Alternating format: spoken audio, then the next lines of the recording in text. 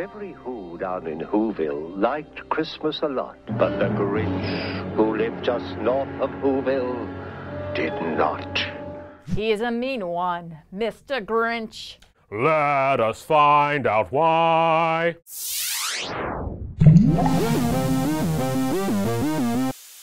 Let's take a close look at Grinch's file. Subject is a green fur-clad biped, possibly a primate. He has red eyes known to change in highly charged positive emotional states to the color blue, and he also has a heart 2 sizes too small. The Whoville Wikipedia states that the Grinch is known to be of a different species than the Who's, possibly a what. Moreover, according to Chad Orzel in his article on Science Blog's How Strong Was the Grinch, the green one is as strong as 10 Grinches plus 2, implying a Grinch is its own species. The subject's disposition is known to be as foul as a sauerkraut sandwich with arsenic sauce. In fact, he could be described as antisocial, neurotic, aggressive, depressive, vindictive, and possibly fulfilling a need for power by exploiting the compliant personality of his dog, Max. The Grinch's remote location and social isolation may be a factor in his deep-seated anger and desire for vengeance against the Who's down in Whoville. Consider the research of University of Chicago's John Cacioppa, who had volunteers, some of whom were identified as socially isolated, undergo fMRI as they looked at photographs. He found that when both groups, the lonely and non-lonely, looked at photos of happy people doing happy things, their brains increased in blood flow to the reward area. Except that the lonely people's response was lackluster in comparison to the non-lonely people. But here's the kicker. When it came to unpleasant photos, the visual cortex of lonely subjects responded much more strongly to unpleasant images of people than to unpleasant images of objects. This was not the case for non-lonely participants. According to David DeSalvo, writing for Psychology Today, people with an acute sense of social isolation appear to have a reduced response to things that make most people happy, and a heightened response to human conflict, not unlike our Grinch. As for the noise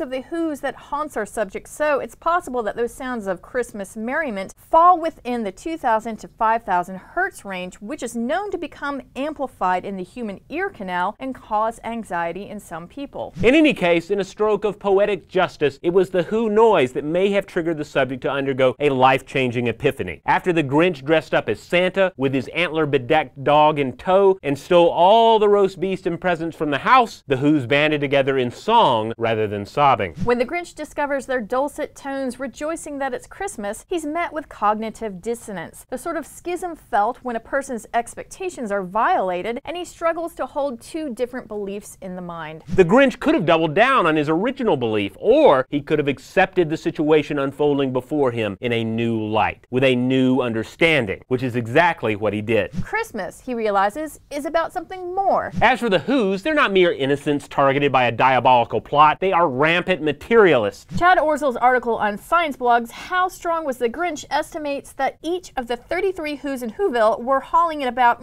6,000 pounds, that's 3,030 kilograms of presents. But why? Perhaps they were trying to stuff the empty husks of themselves with things before the Grinch came along and showed them how insignificant these things really were and how they paled in comparison to a true connection with another person. As for the Grinch's heart growing 3 sizes that fateful day, there's no good explanation. Maybe the genetic switches were flipped on his who-ness rather than his what-ness, or perhaps it was just Who sorcery. Hey, if you enjoyed this video, be sure to check out these 3 videos as well. And don't forget to visit us at StuffToBlowYourMind.com. Is A Christmas Carol actually a psychedelic journey into the great beyond? Did Ebenezer Scrooge take DMT? Hello, human! Did you know that snowflakes are tiny kingdoms of ice crystals and they could be a clue to galaxy formation? Let's take a close look at Ebenezer Scrooge's file. Subject is a miserly titan of the money-lending industry who is visited by multiple ghosts on the eve of Christmas.